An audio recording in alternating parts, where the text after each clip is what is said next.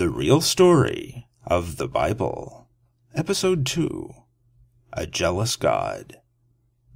By the end of the Canaanite period, the formerly minor deity Yahweh had merged with El, the culture's principal god.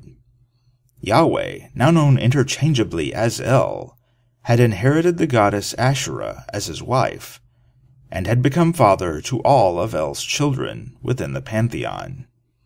He was also endowed with El's symbology, such as the use of horned altars, representing the horns of the sacred bull, similarly to the horns on El's crown, and daily sacrifices of bulls.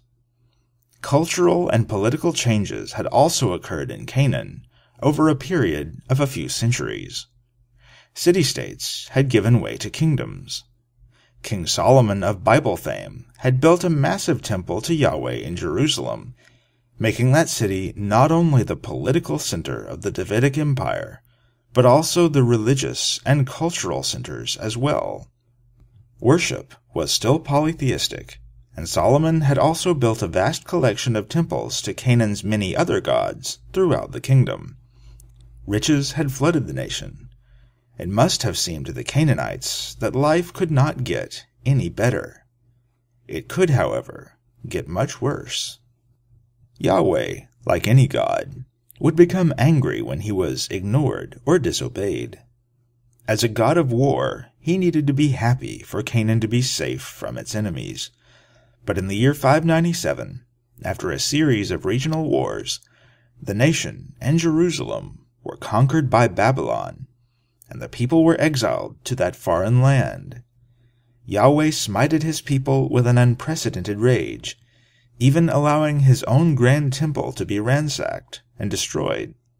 Desperate for a reason why their most powerful deity would treat his worshippers in this way, the exiled Canaanites soon came to a conclusion.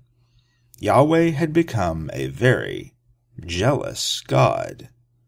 Only exclusive worship would appease him.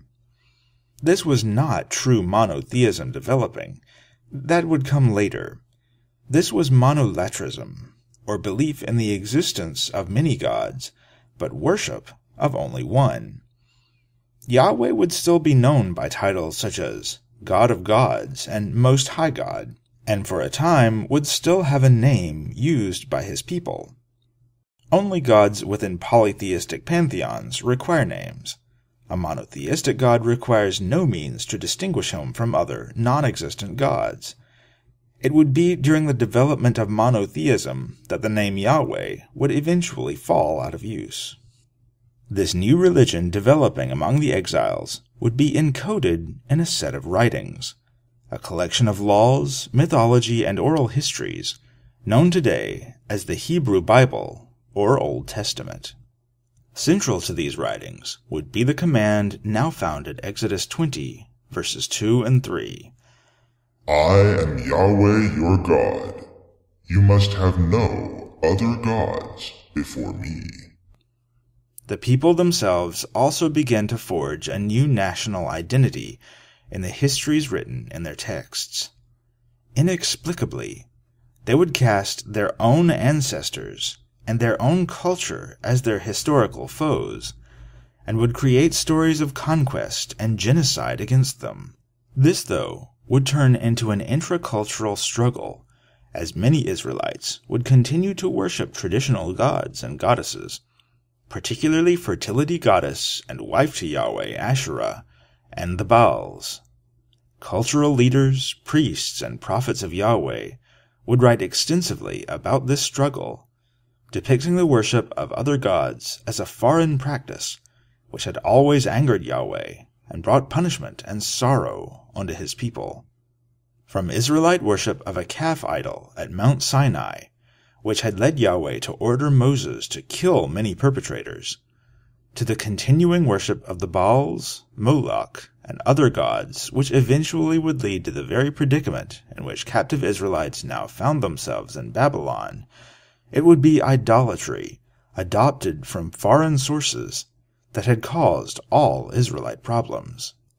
Some legendary Canaanite figures, such as Abraham and Isaac, would survive as new Israelite forefathers.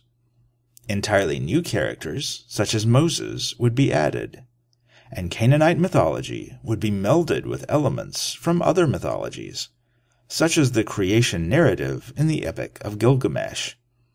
The result would be a fascinating and engaging set of texts that would be taken as history until the late 19th and early 20th centuries, when modern archaeology would begin to untangle the hidden history of one of mankind's most ancient cultures. Thank you for watching the real story of the Bible.